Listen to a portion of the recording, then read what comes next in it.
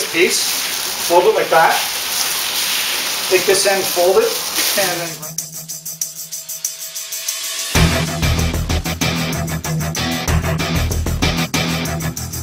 previously here on rimstar.org. It's my car shade solar cooker. I get a little closer look at it there. You line it up. I first use my sun finder here. 200 Fahrenheit right there. I don't know if you can see that steam. And now for the tips and tricks. So I want to show you how I figured out what shape to put the car shade in. And the way I did it is like, well, I didn't start out this way obviously, but this is what I worked out to eventually after about 10 minutes of adjusting. What I do is the sun is coming in straight, right? Because you make the solar cooker face the sun, so the sun is coming in straight. All the sun's rays are coming in straight at the cooker.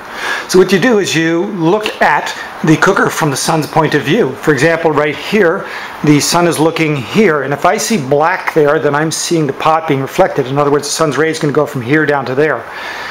So that's good right there. Up here I've got a dead spot. I don't see any black there, and what's going to happen is the sun's rays is going to go here and then bounce down to here or something, so it's useless. But that's not too bad. If I keep moving around, again, pretending I'm the sun, black, black, all black there. Okay, a little bit of loss there, but here I'm all nice and black. And pretending I'm the sun, trying very hard to pretend I'm at the angle that the sun would be. So this area is not too useful. That's not a big loss. At least right here I've got all black, black, black, and back to here all black.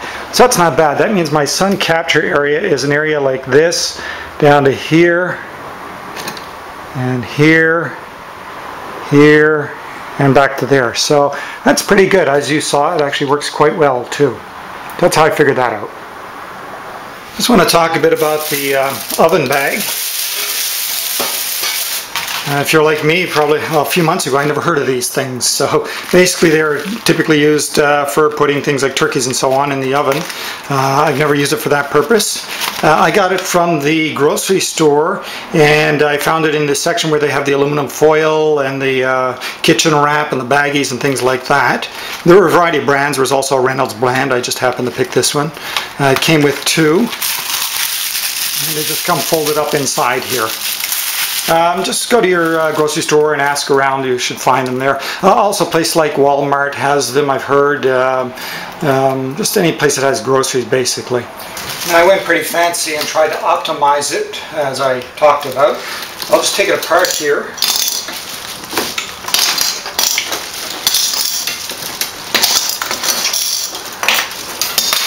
So that's the coat hanger that I used for the bottom.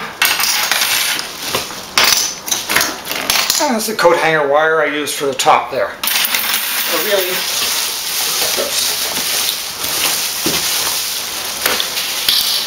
The board. And there's the car shade cooker. No, the car shade actually. I'll just fold it up here. That's what it normally comes like.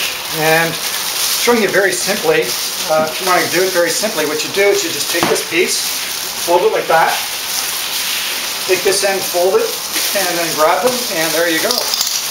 Take something like a clip, tape, whatever you want to do. And there you go. There you have a car shade solar cooker. Then you can do whatever you want to optimize the angles. Another thing I should mention, this actually isn't a very good car shade because it's got all these bumps. Right? It's all made of bumps. The flatter the reflector surface you can get, the better. Although you saw with the optimization I did pretty good. Another thing I can show you, here's my coat hanger wire. I just started straightening it out. It's another way people often do it. Take something like a clip or whatever.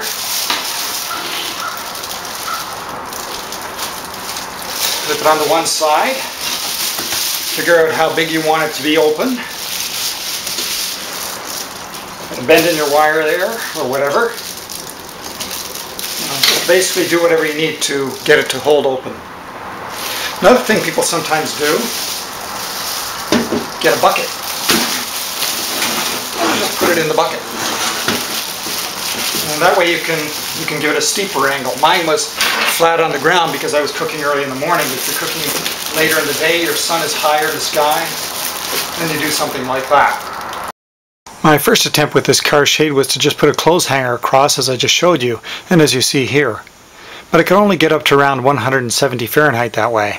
It wasn't until I switched to the more careful optimization like I showed you at the beginning of this video that I got to 200 Fahrenheit. Well, thanks for watching. Be sure to subscribe if you like these videos. If you haven't done so already, have a look at the video where I showed this car shade actually being used to do some solar cooking. Also, pay a visit to my YouTube channel, rimstar.org, to see more helpful videos about other types of solar cookers. Bye for now.